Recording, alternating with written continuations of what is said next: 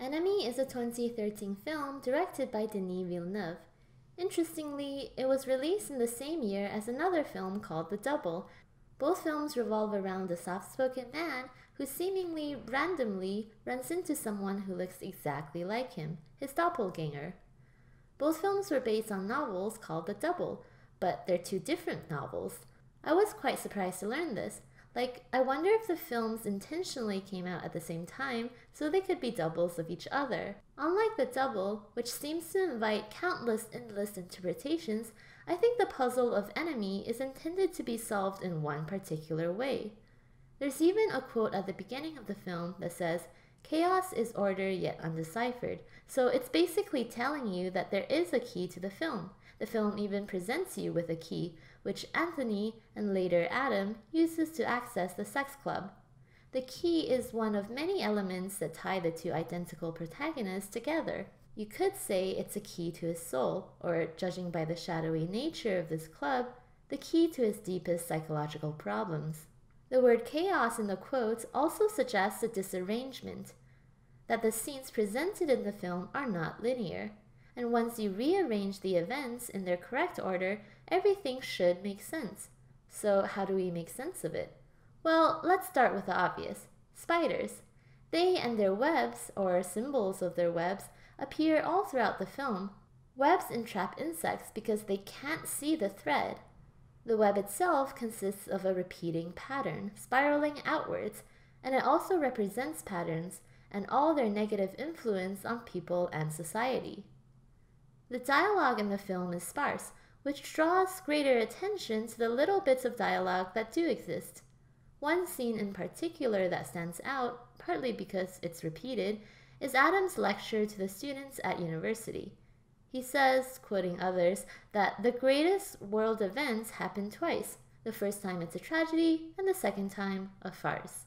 And this pretty much perfectly encapsulates the ridiculous inevitability of repeating your past mistakes, both on a mass societal level and historical scale, as well as on an individual scale. One could say it's human nature. We are all entrapped in the web. Though it's not explicitly in the film, we all know the quote, "Those who do not know their past are doomed to repeat it," and Adam arguably does not know his past. I'm just going to put it out there that I think Anthony represents a piece of Adam's past, though he might not be looking at his past correctly. We all look at the past through some sort of filter, though some people's filters are clearer than others. I should have probably built up to this point, but I think it's pretty clear that Adam and Anthony are physical representations of a delicate psyche in the same person. The mother is one of the links, because she's Adam's mother, but she speaks to him as if she was speaking to Anthony, referring to his love of blueberries and penchant for infidelity. She also mentions both his stable job, presumably the professorship, as well as his acting career. Anthony's wife also asks who she thinks is Anthony about his teaching. Based on all the external references, I think it's clear they're the same person, but the film goes even further. According to this IMDb trivia, when Adam goes to the hotel to meet with Anthony, there's an L missing in the word satellite in this sign, which was apparently deliberate to show that they're one person. I know, I'm like, that's the most subtle way to show something ever. Also, there's a scar scene, where it's suggested that Adam has the same scar as Anthony, though he doesn't want to show it. This is kind of interesting because a scar could be a reminder of a past accident or a mistake, perhaps the car accident. Anthony is eager to show Adam the scar, as if the past is trying to teach the present a lesson. Hindsight is supposed to be 20/20, but Adam doesn't want to reveal his scar. It's as if he's in denial about his past transgressions. I think I made a mistake here. Probably the affair. It's at this point that he freaks out and runs away. Well, denial is the perfect recipe for repeating your mistakes. If you don't admit that you've made a mistake, you might fall into it again, like insects sticking to a spider's web. The denial could be so strong that he doesn't even recognize aspects of himself, thereby externalizing it as the archetypal evil doppelganger. He sees himself being with another woman as something that's not even happening to him. He sees himself as an entirely different person. It's a very clever way to represent the expression leading a double life. One could watch this along David Lynch's Lost Highway for the scene of traumatic fusion between the two sides of a personality, whether it's on the chair in Lost Highway or represented with a car crash. Talk about the truth hitting you hard. It's like the blackboard says, thesis plus antithesis equals synthesis.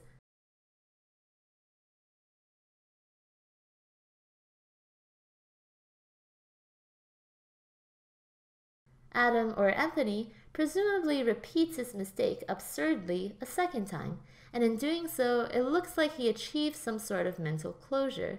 His expression seems peaceful, but then there's the spider.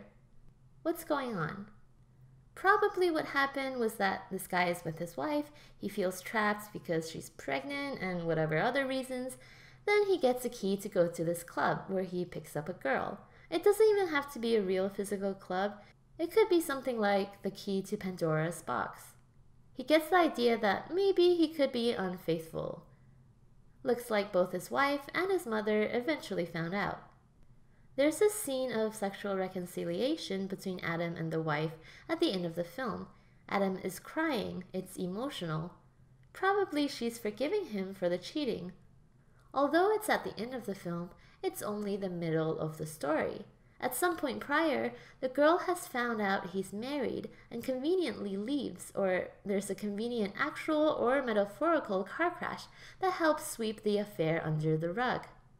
The car crash is probably what gives him the actual or metaphorical scar. Towards the end of the film, the viewer has many questions. It's a mess of a situation, and we wonder how things will turn out. The car crash very conveniently ties up all the loose ends, which is probably exactly how Adam felt. He totally got away with it, so he decides to open up Pandora's box again. So I posit that the end of the film really represents the middle of the story. The moral being, we'll keep repeating our mistakes until we've dealt with past demons. And that's kind of what Anthony is, a past demon, the antithesis to Adam's thesis. Him having an affair for the second time is either not shown in the film or shown representationally through the clever switching of identities between Adam and Anthony. Which leads us to the very beginning of the film, which is actually the end of the story. Adam is alone looking dejected, and his mother leaves a voicemail saying she's worried about him and also mentions his new apartment. So his wife kicks him out of their apartment, and their marriage is probably over, hence no ring. So before I forget, what do the spiders mean? Spiders, webs, entrapment. Some believe that the spiders represent women, especially pregnant women or other indicators of commitment, the web of marriage. It's a valid interpretation, but I've been playing around with another one. Mundanity and the status quo. See, it kind of depends on how you read Adam's facial expressions at the very last shot, and Jake Gyllenhaal deliberately doesn't give you much to work with. To me, he definitely doesn't look scared of the giant beast. He looks a little resentful, then he sighs as if he's bored, or had enough. I've been seeing the last scene as a cute little domestic dispute. He tells his wife he's going to go out tonight, she says no, gets totally pissed off, and he sighs, defeated. Maybe it's not women who are the spiders, but boredom. Our lives are ruled by unconscious behavioral patterns, routines. They entrap us in a web of habits, dooming us to repeat the same behavior over and over again, our lives becoming as predictable as a streetcar route. Maybe this is why the woman at the club kills the spider. Adam thinks that by going to this sex club, he's escaping from the mundanity of his life.